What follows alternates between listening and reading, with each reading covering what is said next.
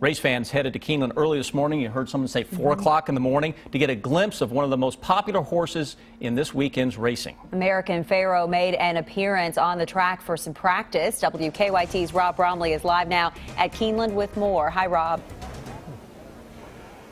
Hello, and certainly good to get the rain out of here and have some sunshine and a lot of excitement leading up to the Breeders' Cup here at Keeneland. The best thoroughbreds in the world will be competing in the championships over the next 2 days, and everyone eager to see Triple Crown winner American Pharoah get out.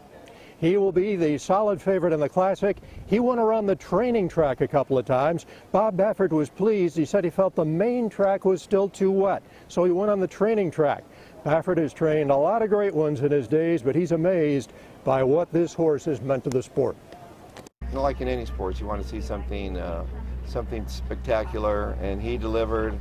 And I think like he made a lot of people feel really good about our sport and about that horse. And people, they love animals, they love especially the horses. And so I think he gave I think Pharoah basically did his own.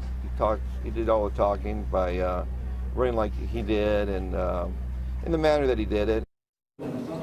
So there's Bob Baffert. He is pleased with the way things went for American Pharoah. Unfortunately, there is some bad news. Beholder, who was the second choice in the Classic, is not going to be able to run.